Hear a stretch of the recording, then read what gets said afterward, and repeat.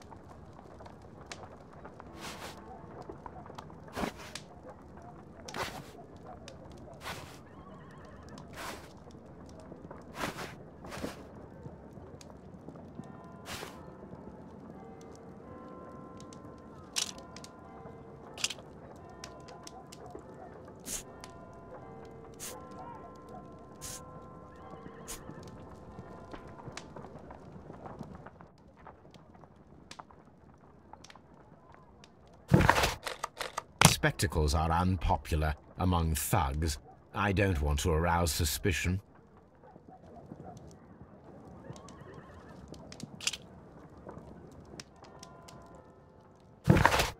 I'd better wear a shabby hat.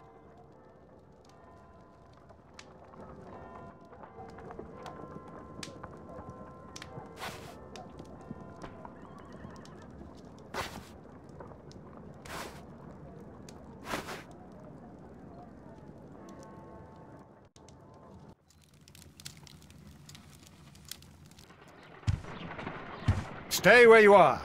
What are you doing here, and where is Sherlock Holmes? Calm down, Watson. Take deep breaths now. It's me. Thank God, Holmes. I can't get used to your disguises. Thank you, Watson. That means I am ready to go.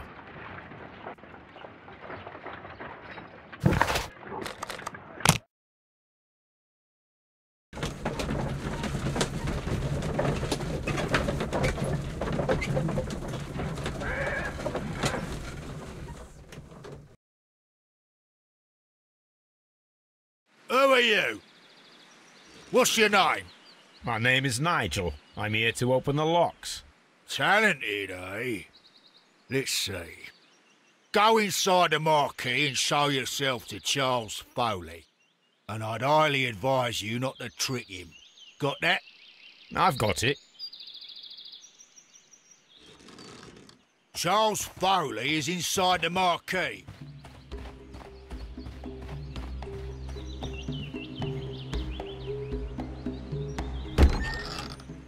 So, everything is here, just as you asked. Now what about the money? Some of the barrels are wet.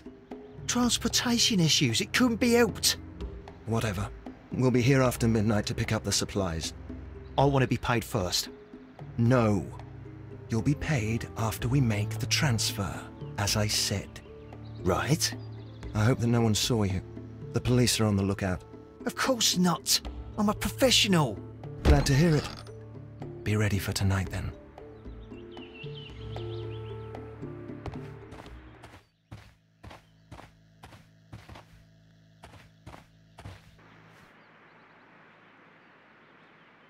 This wooden barrel is damaged. It is difficult to say what is inside. This wooden barrel is damaged. It is difficult to say what is inside.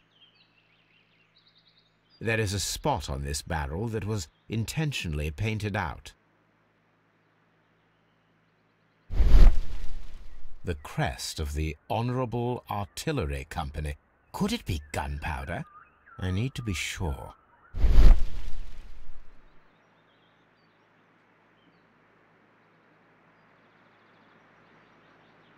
The barrels are roughly clustered. It seems as though they were brought here in a hurry.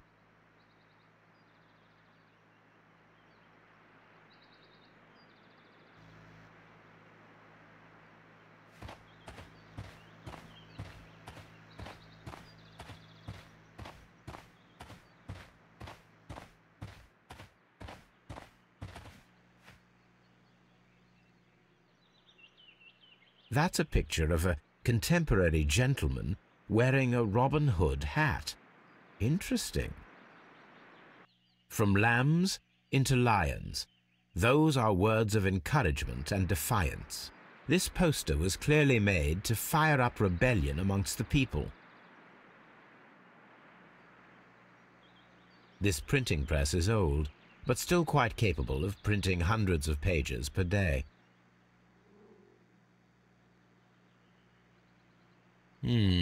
There are enough posters to paste across half of London's walls.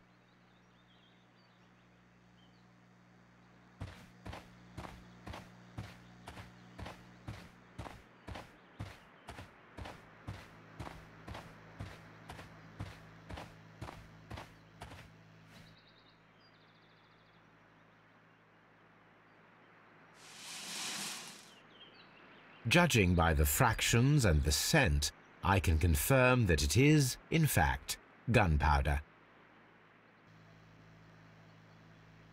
Powder kegs, a printing press, and a great many blank papers. All of this was stolen by the Merry Men quite recently. And these poster samples.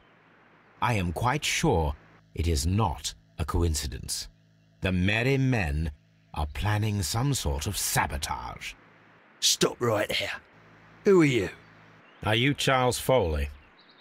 Maybe. They say that I can open any door. Do they now?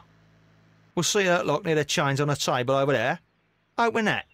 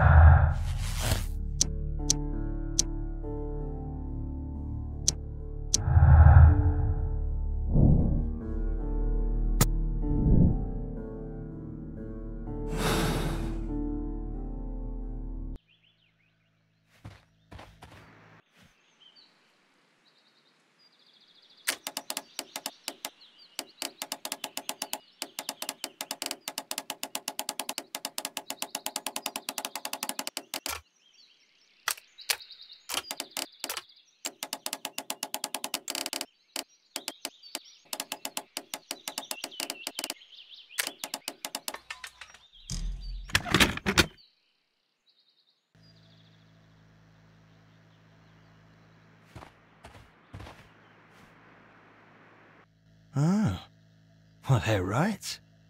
What's your name? Nigel Shirley, from York. Ah, Nigel from York. Never heard anything about you. How'd you hear about me?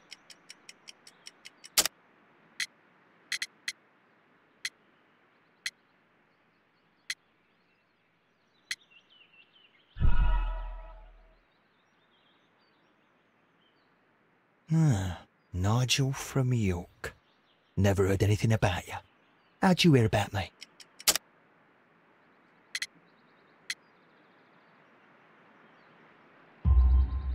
It's a long story. I met your brother, Vincent the Butcher Foley, in prison. He told me all about his betrayal and all about you.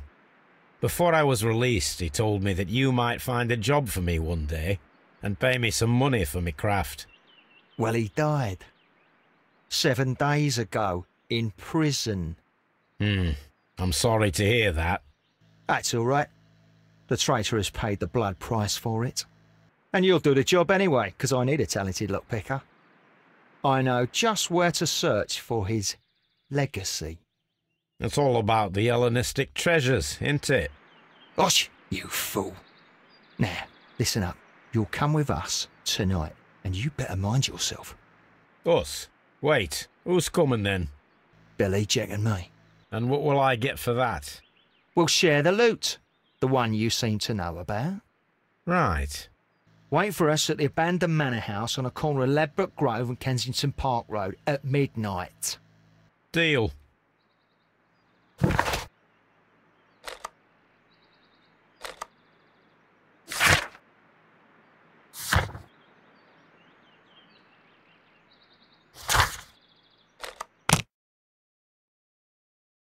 Here I am at the manor. Somewhere inside it are the Hellenistic treasures.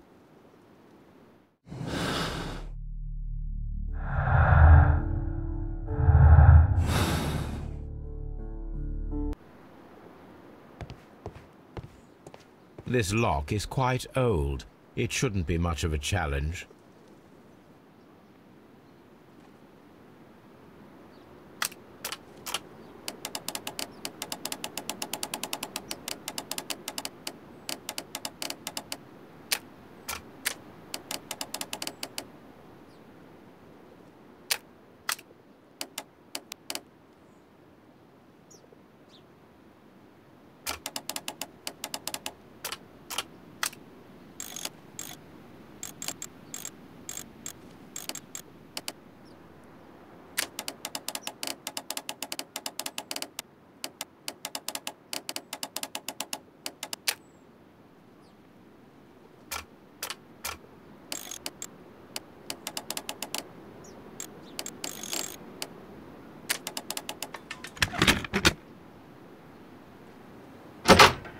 I need to find where the safe is hidden and lockpick it.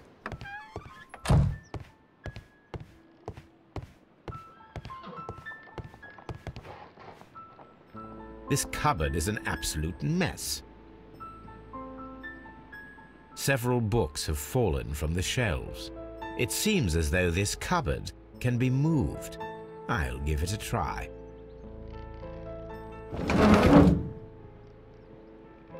So, that's the lock I must open tonight. Let me see.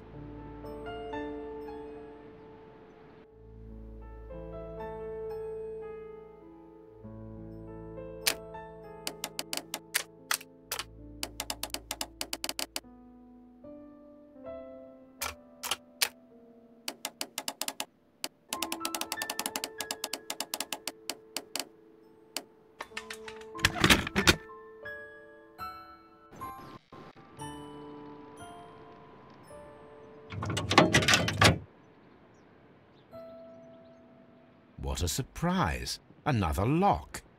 And I won't be able to pick it. I recall that precious key around Foley's neck. It might prove a decent fit. I suppose they hired me to only open the first lock. Let us wait for the thieves, trap them, and find out. Let us check the thieves' possible escape routes in the event that they are caught off guard by the police from the front door.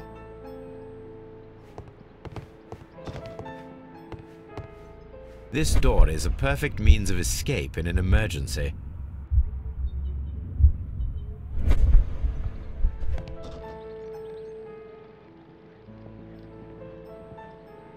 This door leads to a kitchen, which holds the shortest route to the back door.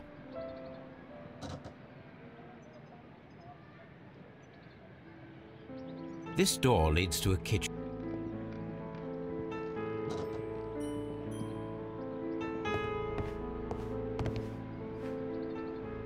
A solid rope.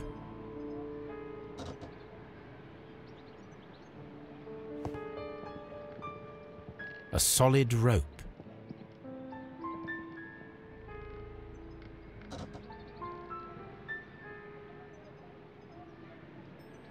This should be useful.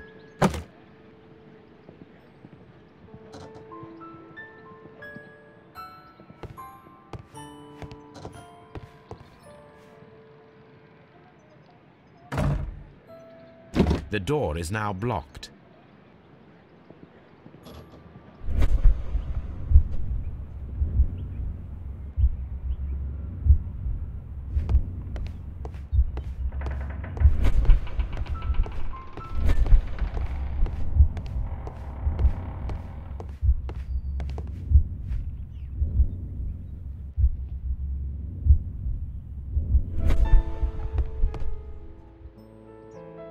I suppose that the thieves already tried to open the lock with this formidable hammer, but they were unsuccessful. I suppose that the thieves already tried to open the lock with this formidable hammer, but they were unsuccessful. I wonder what this old chandelier is doing on the floor. It looks as though it was poorly attached.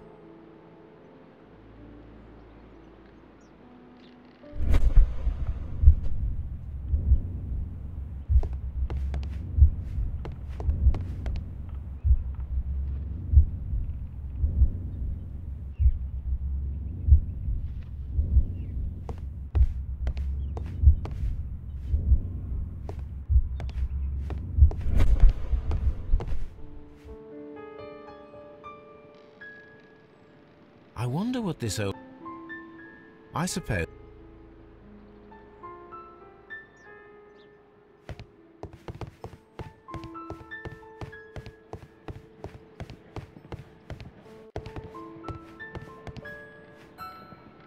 This should be useful.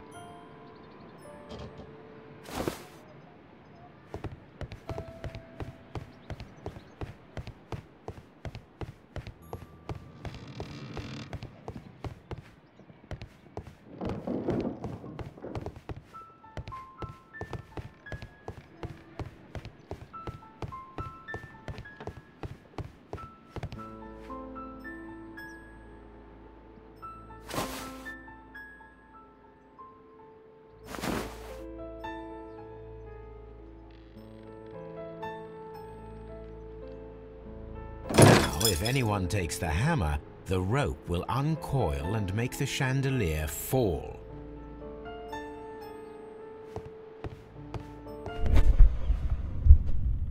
If he runs through the dining room and takes a sledgehammer to force open the door, the chandelier will knock him down.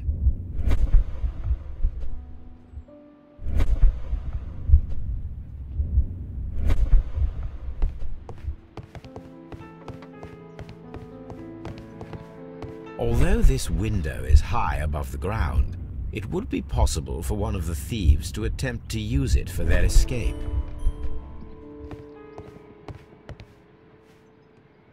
This should be useful.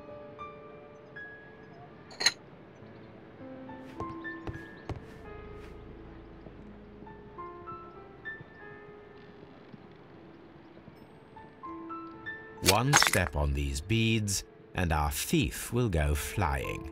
I should walk carefully here, else my plan will be ruined. Any thief who finds his way upstairs will roll down very quickly.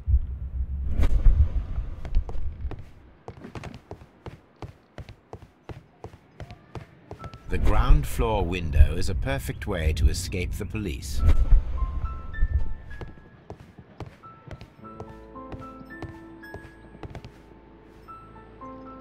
This works very well. No one will escape through this window now.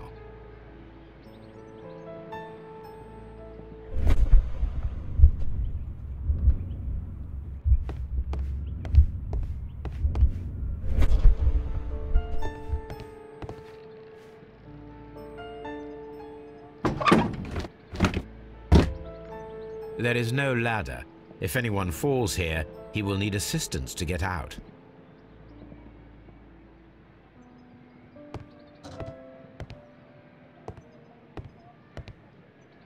This hatch leads...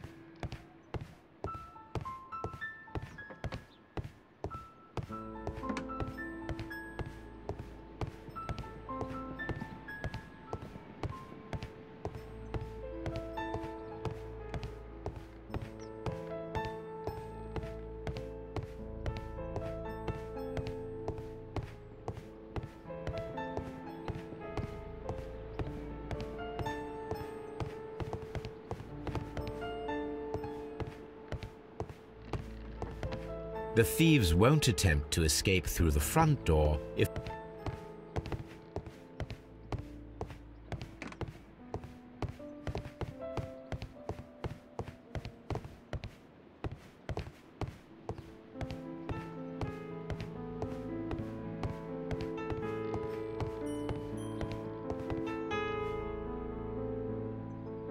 This should be useful.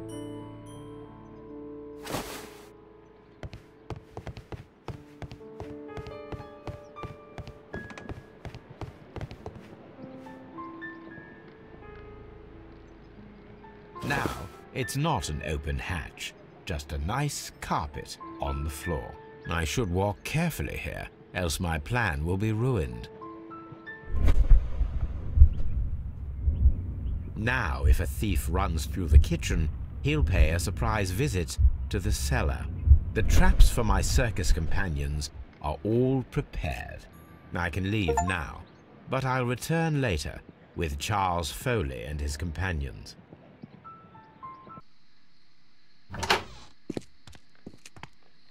Police! Police!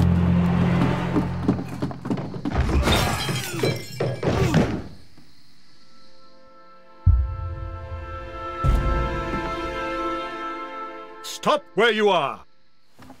Where are they? Trapped, Watson, with your assistance. How so? You sounded just like a real bobby, my dear fellow. You startled them into the traps. I did? I assure you, Watson, it was quite an entertaining show. They will not escape the house now.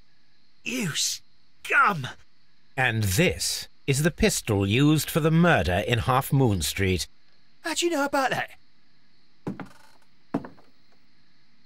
Have you closed the case yet, Sherlock?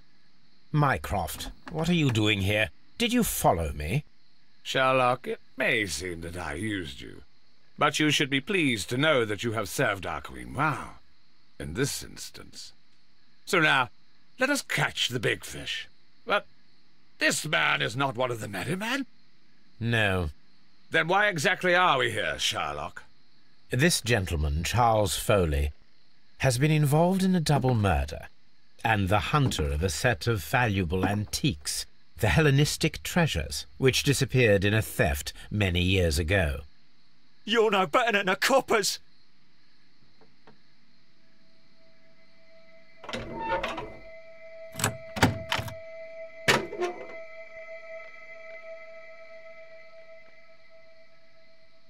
Holmes, that is incredible. The Hellenistic treasures. Indeed. Nothing but trifles. Where are the merry men? I don't know why you are asking me, Mycroft. They are yours to find. I'll see you soon, dear brother.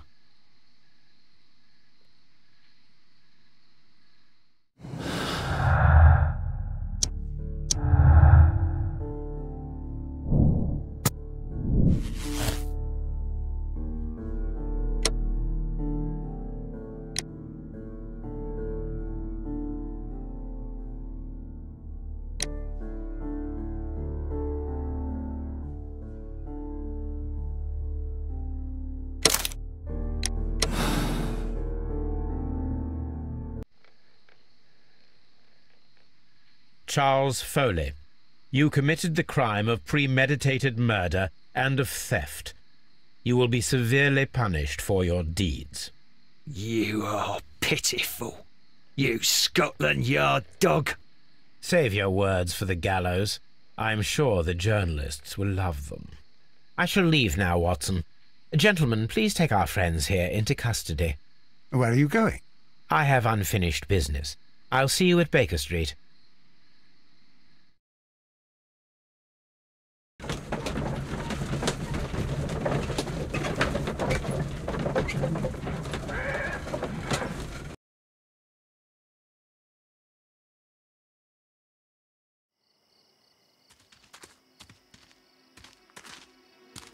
Be careful with the lamps. Don't bring them too close to the barrels.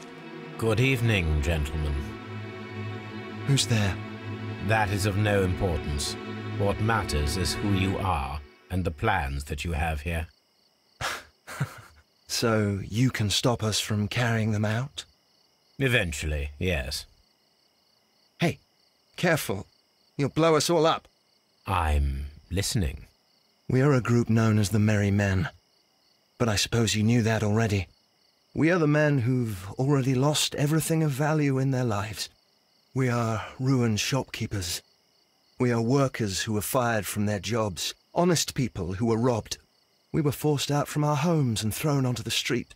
And all of this in the name of the so-called law. The laws that were set out by our government. The laws that make the commoners only more vulnerable and the wealthy more protected.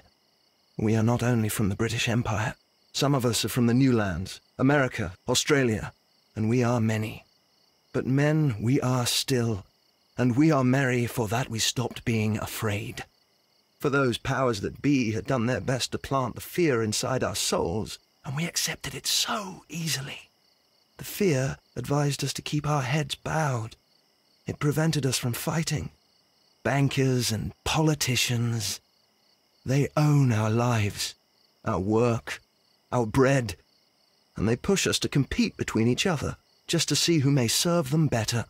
But in the end, they are the few, so they are weak. They are nothing without their titles. We should not fear them. Our so-called masters should fear us instead. The time has come for our group to stand tall. Our great and many merry men. We are going to blow up the London Stock Exchange. No life shall be lost. But ownerships, debts, and property titles? They shall all be destroyed. They're only papers, after all. So many people will be freed over this night. That is a radical step to take. What result do you truly expect? Chaos. But soon people will understand that they are free, and that they don't belong to anyone. They will be able to work for themselves, together, without letting the rulers dictate what to do, and finally justice will arise. What you are intending to do is a crime. It is not justice. How do you see justice, then? Kids go to prison for a loaf of dry bread. And how many lords do you see punished for stealing from their people, sending them to their deaths in mines or overseas to fight for land? Our masters wouldn't hear us. So now it's time to sing the song of the merry men. Will you let us do our duty?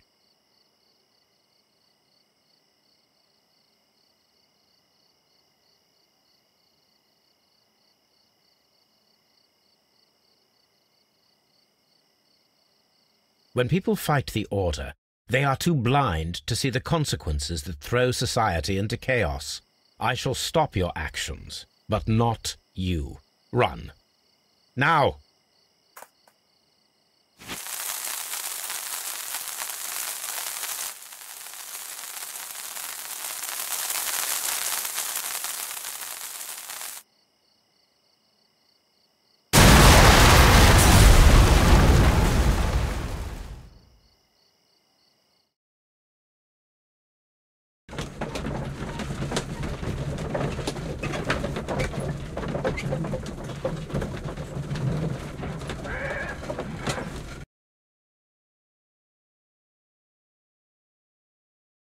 So, you're interested in Russian literature now? Quite lately. It is an interesting book. I remember a few lines. Really? I tried reading it myself, but I had a hard time understanding it. Yes, Doctor. It's about intelligence. Sherlock, I vaguely recall one of the lines. Sometimes it takes something more than intelligence to act intelligently. There were also a few words along the lines of, pain and suffering are always inevitable for a large intelligence and a deep heart. Tell me, Doctor, does my brother show any signs of pain or suffering? Not that I know of. Because you see, Doctor, behind all of his masquerade, my brother does possess a deep heart. So deep that he does not recall where he places his love. Well, I'm sure that... His love and his duty that, in the first place, should be directed towards the Empire. For without it, we would be nothing. A country filled with uncivilized men. And the Empire needs order and discipline. It has no room for chaos. People who commit crimes, or at the very least intend them, deserve punishment, Sherlock. Without justice, there can be no civilization. But we serve the truth, not justice. Your truth, Doctor, that may prove immoral. Allowing people to terrorize London, destabilizing the whole empire. Terrorize only the powers whom you serve, Mycroft. Not I, not Watson, not Mrs. Hudson, not Wiggins. Sherlock, the merry men are to be stopped. Not by me. You created the merry men. Stop them yourself. Only make sure that you don't create 10 more merry men by arresting the one. Good night, Dr. Watson. Anything in the post, Watson? Any clients worthy of our attention? Only a second reminder from Mrs. Hudson about our new neighbour. She urges you to remove your... Oh, I don't care about that. Holmes, the lady who will be moving in shortly has requested the use of our spare room to place all of her boxes. Wait. What? A lady?